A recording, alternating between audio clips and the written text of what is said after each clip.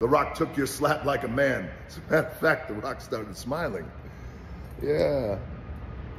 Because The Rock likes pain. But that's a whole other conversation. Hey, yo, what you mean by that, bro? What we talking about? Are we still talking about wrestling or are we talking about something else? That's all I'm trying to figure out. What's good, y'all? It's your boy Ross back at again with another video. So, we got to check out what The Rock just recently said. He dropped a video and he posted a tweet to his official Twitter page.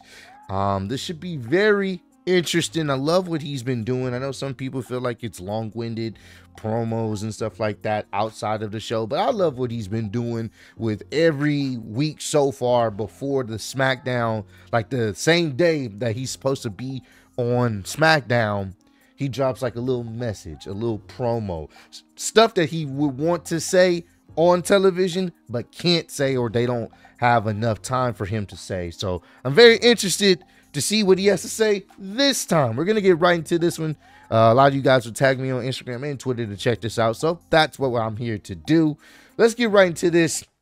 Let's read the tweet first. A message from the hottest heel pro wrestling has seen since the 80s. Mama Rose. Uh-oh. He's bringing up the mama now. If you guys saw Cody's very emotional promo talking about he wanted to bring the championship to his mom since his dad's not here. Oh, this is already starting off rogue. Mama Rose, you're now in The Rock's crosshairs. Oh, man.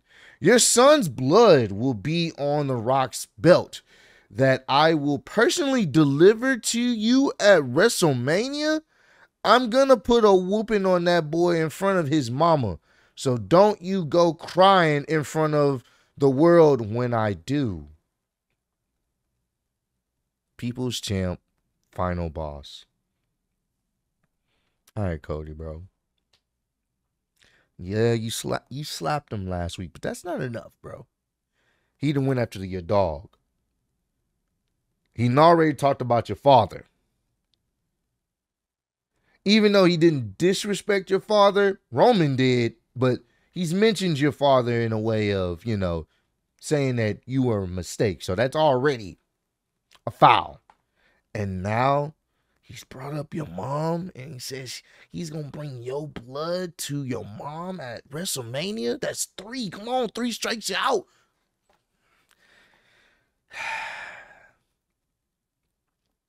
Cody better than me. Fuck all them 3-piece suits. I'm dressing comfortably.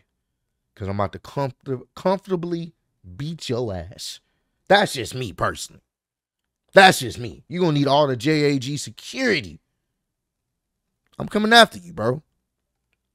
You know what I'm saying? You may get attacked in the parking lot as soon as you walk into the arena. What happened to The Rock? Who knows? All right. Let's see what he has to say, man, because this nigga Rock is a menace, bro. But I'm here for it. Good morning. Good morning on this Friday morning. Did you guys have a good week? Did you have a productive week? I hope so. Did you get a lot of ass kicking done? I hope so. You're going to end your week on a down note, or you're going to end your week on an uptick, getting momentum going into the weekend? I hope so. Motivational. It's been a big week. It has been an exciting week. It's a big week here in the world of professional wrestling. Okay. Because once again, professional wrestling is cool. Once again, professional wrestling is relevant. Once again, everyone's talking about professional wrestling. Why? Because of one man. And you're looking at him. Because of The Rock. Because of the People's Champion. Professional wrestling is happening because of the final boss, The Rock. And it feels good. It feels good. Selling out everywhere. From Dallas, Texas, Glendale, Arizona, Salt Lake City, Utah, Memphis, Tennessee. Tonight, after this workout, The Rock is going to jump on his private jet. He's going to fly down to Memphis, Tennessee and get ready. Live SmackDown. The Rock is coming home, baby. Cannot wait. Should be interesting. Can't wait to see what he got to say. That's good unleaded. That's good unleaded. It's been a big week, though. A lot to celebrate. Ratings are up. sellouts everywhere. Hold on. Friday Night SmackDown audience up 16% in the demo as Dwayne "The Rock" Johnson makes his return to the ring. The Rock has been heating things up for WWE since Dwayne Johnson's return to the ring in January. Friday Night SmackDown has seen some significant audience growth. I mean, that's kind of expected. I mean, it's The Rock. It's the biggest storyline they've done in wrestling for WrestleMania season in quite some time. It makes sense. Where The Rock goes, wrestling is cool again, all because of The Rock. It's also been a big week because everyone is talking. Last week, everyone is talking about the slap that was heard around the world. Finally, Cody Rhodes grew some balls. Finally, that little boy got some hair on his nuts and he slapped the shit out of The Rock. He slapped the shit out of me. Take a look. Probably gonna have to cut this out, so if there's a jump cut, I mean, you've seen the slap, so I'm gonna have to cut this out for copyright reasons. They're gonna end up trying to block the video, but yeah. Well done, Cody Rhodes. The Rock has been waiting for you to man up, giving him a challenge that's worthy of the great one. Ooh, that was a good slap too. What did The Rock do? He didn't pretend like he was angry. He didn't get a bunch of goofs and jabronis trying to hold him back. No. The Rock took your slap like a man. As a matter of fact, The Rock started smiling. Yeah, because The Rock likes pain. But that's a whole other conversation. Hey, yo, what you mean by that, bro? What we talking about? Are we still talking about wrestling or are we talking about something else? That's all I'm trying to figure out. We still talking about wrestling? I hope we still talking about wrestling. Y'all think we still talking about wrestling? And Cody Rhodes, The Rock couldn't wait. The world couldn't wait to see how you were going to react and respond after that Friday slap. On Monday Night Raw, 2 days later, what were you going to do? And you get on Monday Night Raw, you get in the middle of that ring, the world is watching. And here's what you did. Here's how you responded to the biggest moment of your career when you slapped The Rock. Take a look. Are you fucking kidding me? He's so...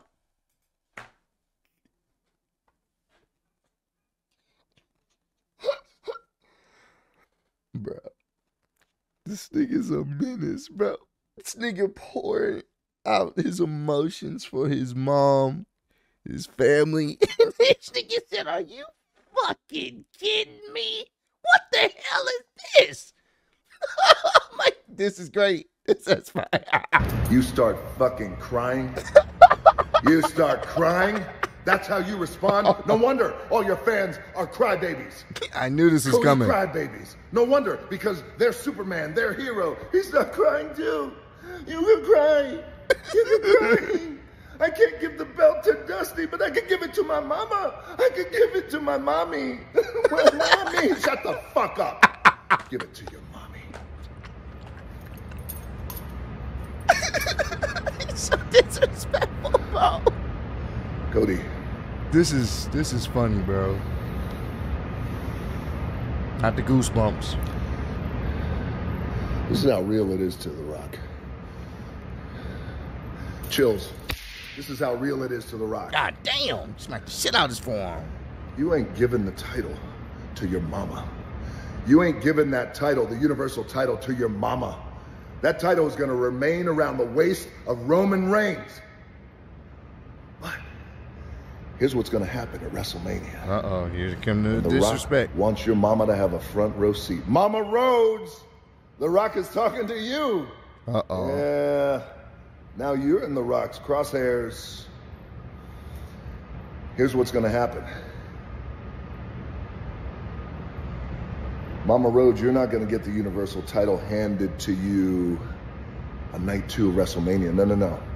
You're going to get a title handed to you. You're going to get a belt handed to you. It's going to be The Rock's belt. It's going to be something like this. Oh boy. Something like this. Leather. Brahma bull. Blood. Sweat. Respect. The blood part. That's going to be your son's blood. Oh, it's going to be all over this belt. Here we I'm go. gonna take this belt, Mama Rhodes, and I'm going to whoop your son. I'm going to whoop him like a dog. I'm going to whip the piss out of him. I'm going to whip the blood out of him. I'm going to get all his blood on this belt and all his sweat on this belt is what I'm going to do. I'm going to whoop him. God damn. And whoop him. And whoop him. In front of the world. Now I'm going to take this belt, Mama Rhodes. This motherfucker really does like pain. It's not about wrestling no more. It's definitely not. Full of your son's blood. And then I'm going to hand it to you in front of the world. And I'm going to say, here you go, Mama Rhodes. You're going to be crying just like your son, just like all of his Cody Crybaby fans, because you're all a bunch of crybabies. You're going to be crying. Why are you so mean to my son, Rock? Give you this belt, Mama Rhodes. And I'm going to say, Mama Rhodes, here's your belt. Now down is the direction you can sit. I'm going to look at your son who's going to be in the middle of the ring bleeding. Wow. Down is the direction you can sit. All right, here we go. He's having fun at this point. Crying. Look at all his Cody Crybaby fans. And tell them off is a direction you can fuck. And that's how you end a story. And that is how Cody Rhodes, your story is going to end at WrestleMania, boy. Crying in a pool of your own blood, this belt sitting in your mama's lap. And Mama Rhodes, don't worry. There's two things that you can do about it. Nothing and like it. Cody Rhodes at WrestleMania, your story is going to end courtesy of Roman Reigns and courtesy of your nightmare. Your nightmare. That was a nice line. The Rock. I like that. The final boss. If you smell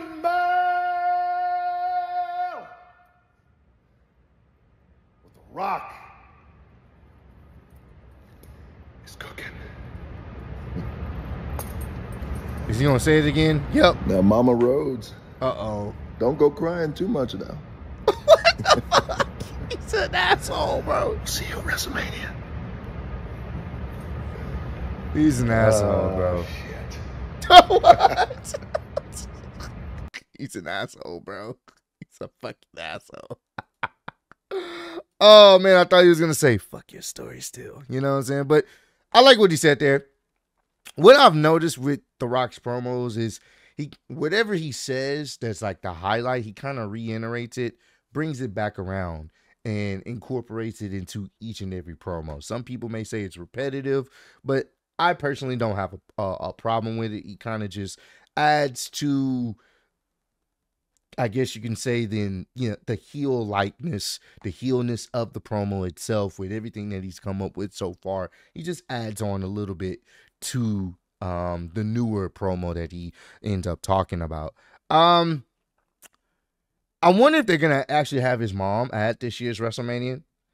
To be honest with you, the way they're setting it up, yeah, they're setting this up for Cody to win this, bro. There's no reason to just dog this guy out only to have him lose still. The way they're setting this up, maybe having his mom out there, like, yeah, they are really trying to stack the deck. And I don't know if you guys realize that, but now he's coining himself as the final boss. Granted, he is one of, you know, he considers himself one of the bosses. He's one of the board members. But it's very interesting. And I don't want to look too deep into it and create theories and stuff like that. But it's very interesting. We've always looked at Roman as the final boss, but he's calling himself the final boss. So I don't know if you guys picked up on that. Maybe it's nothing to really think about and nothing to really look deep into.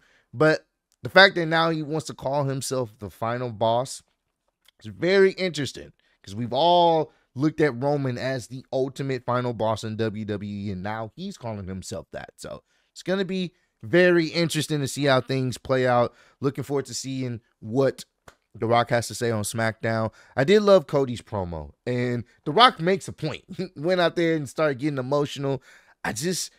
I need Cody. I don't know if it's going to happen. I don't think it's part of the character that they want to tell with him, but It's something about the aggressiveness. I need that more. Slap was cool. We know you're doing it for your fam, but they're disrespecting you.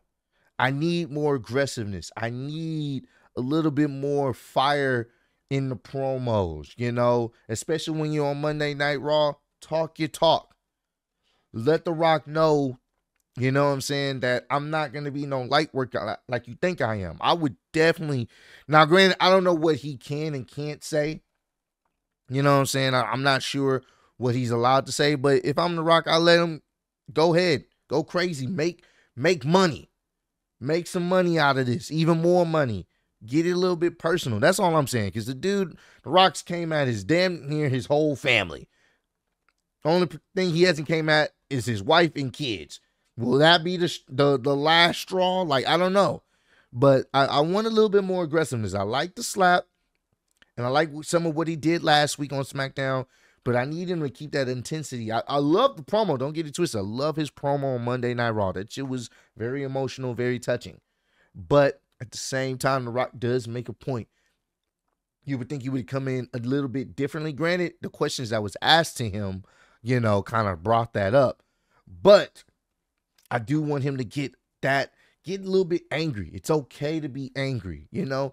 Try to, if you know you're in a tough situation, I would do as a smart babyface, which they tend to not do in WWE, I would find a way to build some type of tension between Roman and The Rock. He started to do it last week, and then, you know, they went another direction.